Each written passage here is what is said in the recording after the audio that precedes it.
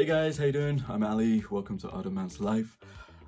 You know, when I joined, or when I, started to become a fan of Lego, I read a lot of, I still do, I still read a lot of comments and forums, within this community. And one thing that's always intrigued me and sometimes makes me giggle a lot is how, especially us adults, are extremely opinionated about this kid's toy, about these plastic bricks and pieces. I mean, really opinionated.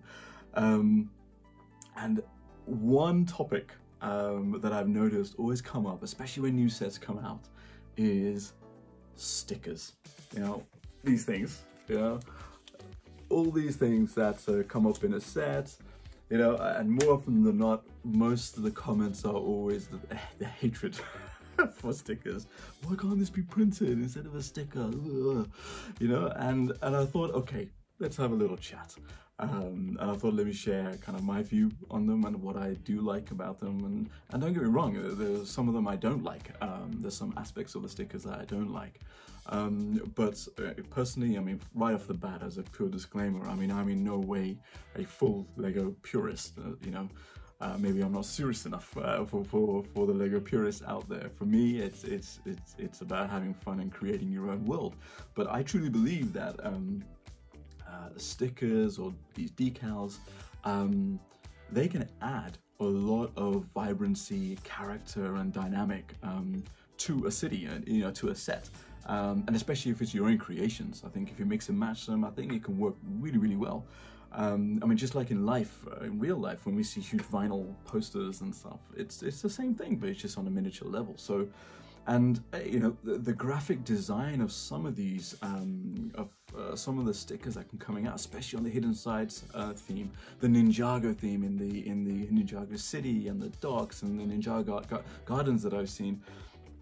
The graphical quality has been really cool and really nice, and it's not just a quick drawing, they're really detailed, and I think they can add so much more than bricks could do, so for that, even from that point alone, I think I'm all for them in that respect, especially when you're trying to create a vibrant kind of city landscape. However, that's not to say I don't have my problems with them. And it comes down to just two areas where I have problems with stickers. The first is the translucent stickers. Especially when you put them on like clear windows or clear doors or clear panels, especially the curved ones. And I've seen quite a few of them on the Marvel sets, especially when they're showing like a computed monitor. Spider-Man's lair had them, the Iron Man or the Avengers Towers, they had them as well. They look really cool, and to be fair, they are cool. However, when someone like me, who isn't as delicate, shall we say, my fingerprints are just visible all over the place. And also for some reason, they seem to peel off over time quite easier than normal, the normal decals or stickers do. So those are ones I do prefer. Oh man, I wish they were printed because that would look really good. So I do have a problem with the translucent ones. The other type of stickers that I don't like is what I call the lazy stickers. And usually we get them a lot in the Lego Friends sets, and I'm a huge Lego Friends fan, as you may know, if you've been following me on here or on Instagram. But what I mean by those lazy stickers is those stickers that represent or show other decorative details in the room. Like if it's in the kitchen, it shows the shell, the pots, the pans. If it's in the bathroom, it shows the toilet paper, the towel, all those things. And I think that that for me is a lazy sticker. I get why they do it, especially with the target audience, to have that kind of illusion that this is a bigger room and all the accessories are there. But personally for me, for the way I build and the way what I want to have in this city, I tend to not leave those stickers out from those sets. And because I think it defeats the object. I mean, if I wanted to have the accessories and pots and pans, we have the accessories, pots and pans in real Lego form, so just use that. Yes, from a space perspective, I can see it, I can understand it as well. But ultimately, I mean, yes, would I love to have more printed parts? 100%. Of course, who wouldn't? I mean, I have lots of printed graffiti all around the city and everything, and printed tiles. But there's a big but here, and ultimately, it comes down to cost. Everything comes down to money at the end of the day. And ultimately, it's cheaper to produce stickers than to print pieces. You know, that's just the way life is. And if I was given the choice, hey Ali, would you prefer to have pay some more and have printed pieces, or have pay less and have the stickers, you know, outside of my two little bugbears, shall we say? I honestly would go for stickers.